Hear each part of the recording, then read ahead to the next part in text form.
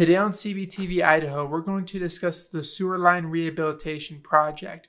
We're going to discuss the updates to the Heise Hot Springs pool construction project, and I'm going to give you some feedback on the latest CBTV community inquiry. Thank you guys so much for tuning in. My name is Tyson, and you are watching Construction Business TV, Idaho Falls, Idaho.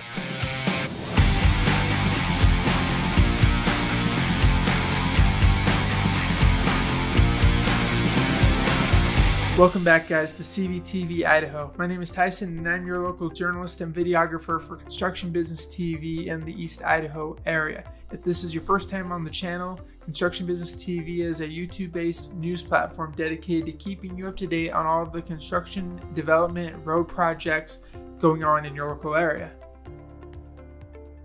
Let's start this off with a local job post lead. I have 4 companies in Idaho Falls looking to hire for building finishing occupations. All these positions are local, they are all full-time, they are all entry level. We have flooring installers, siding installers, garage door installer, and painters. I'm going to leave a link in the description below. You can follow that lead to Indeed.com where you can see this list and you can apply to these positions. Now I have a lumber price update for you.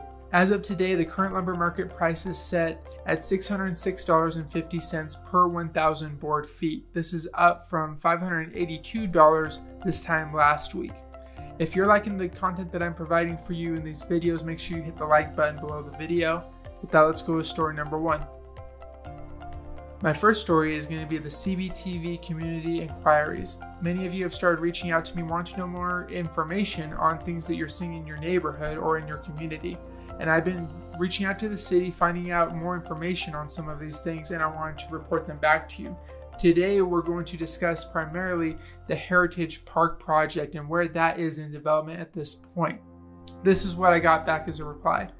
The small stream and asphalt pathway and final rough grading is the phase of construction that should be starting any day now and will be finished by October to November. This fall or early next spring, they hope to have the irrigation installed and the entire park seeded for turf.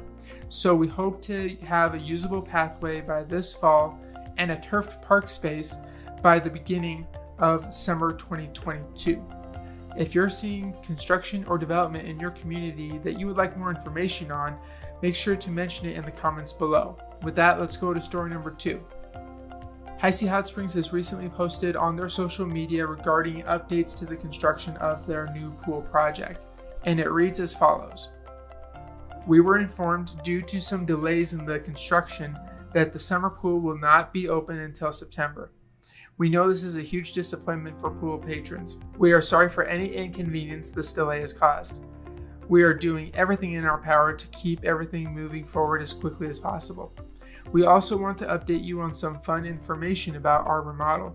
This remodel is going to allow us to stay open longer into the fall and early winter season and open earlier in the spring on the weekends. We are going to be able to heat the pool and the slide. There are also heated walkways around the pool and in the dressing rooms. Due to the fact that we have not gone through a winter with this new heating system, we're going to see how it goes as we go. We can't wait to get to show you all these new features and all the exciting new things the summer pool remodel is going to bring. Thanks for being patient with us. We look forward to seeing you all soon. My final story is some information on the sewer line rehabilitation project, which began yesterday, August 2nd, 2021.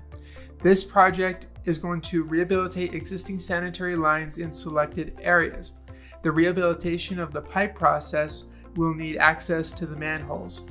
Various locations throughout the city, including but not limited to sections of pipe in Eastern Avenue between Ash Street and Maple Street, Curtis Avenue between 15th Street and the Canal, Morningside Drive and Polly Place in Hughes Addition, the alley between 15th Street and 16th from Holmes Avenue to Kramer Avenue, Southeast Bonneville from Ponderosa Drive and Juniper Drive, south end of Coral Avenue and Mojave Street. So lanes may be reduced to 1 lane during portions of construction for this project.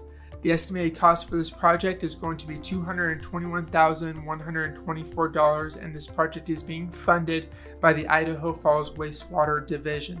That's going to do it for this week's edition of Construction Business TV Idaho Falls, Idaho. If you haven't yet, make sure you hit the subscribe button to Construction Business TV on YouTube and the notification bell so that you get updated when I come back every Tuesday with more information on what's going on in Idaho Falls. Thank you for your time and your support. You guys drive safe.